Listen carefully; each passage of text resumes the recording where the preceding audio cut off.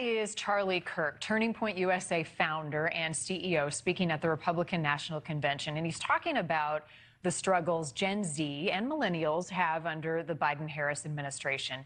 With this race so tight, it's the young voters that could be key to winning in November. We're talking about 41 million members of Gen Z eligible to vote this election, with 8 million new people now old enough to join and vote. Gen Z is politically active generation. They showed out in 2022 in the midterms and in the 2020 election.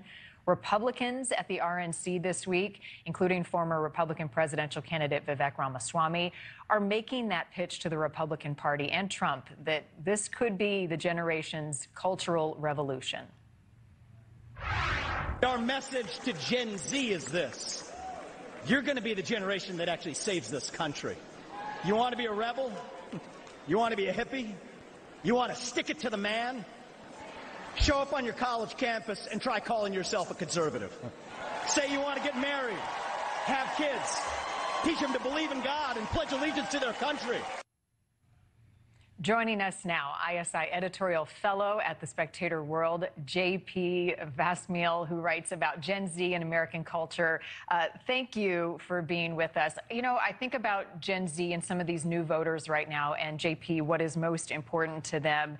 And how concerning is it that some say, I may sit this one out because I don't like either choice right now? Who has the greater challenge, Republicans or Democrat, to reach out to that group?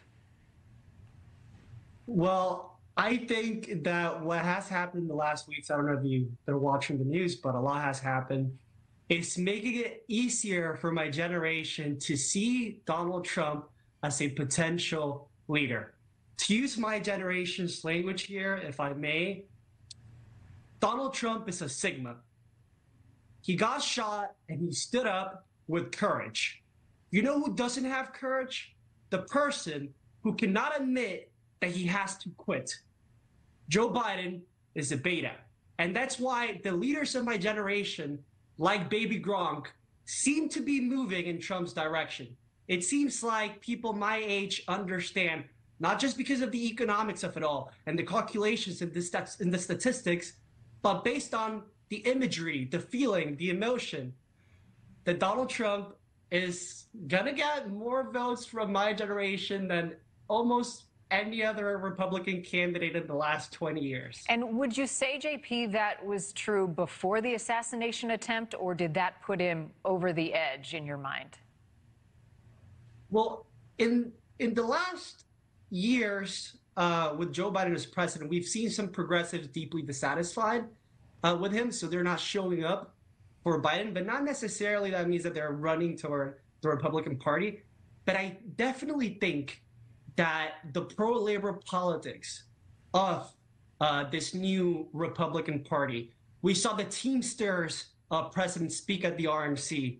We're seeing Vivek Ramaswamy, Charlie Kirk, and many others appeal to my generation. And I think it's working. We still need to work a little bit more on it. And that's why at least I'm trying to do my best to speak to my generation in their language. But I see the shift. I see the shift. And if we continue to appeal, if we continue to deliver that message, I think Democrats are going to be in for a surprise. You know, immigration is such a key issue among so many different voting blocs. How much of a priority is that, JP, among young voters? I think that young voters, at least, well, when I speak as a spokesman for young voters, I think we do care about immigration. We care a little bit more now than before, because we're seeing what happens when you don't protect the border. If I talk for myself, and for most people my generation, I grew up when, the first election I ever paid attention to was the election of Donald Trump.